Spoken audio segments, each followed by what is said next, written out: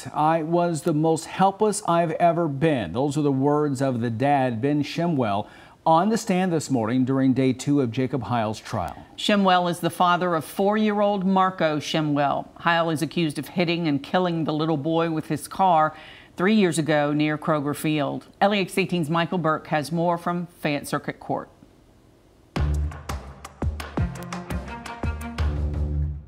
Day 2 of what's expected to be a 4-day trial continue with testimony from an expert, an eyewitness, and the father of the victim. I was the most helpless I've ever been. The father of Marco Shemwell took the stand today offering testimony describing what happened back in 2018 when Marco was struck and killed by a car near Kroger Field during a UK football game.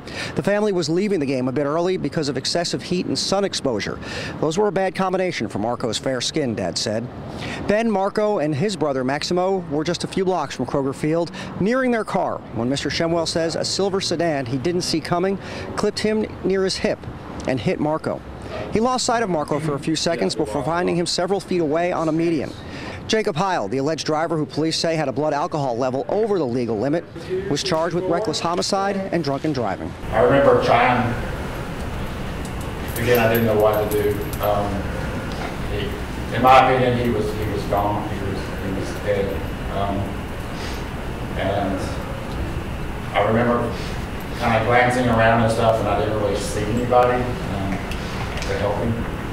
And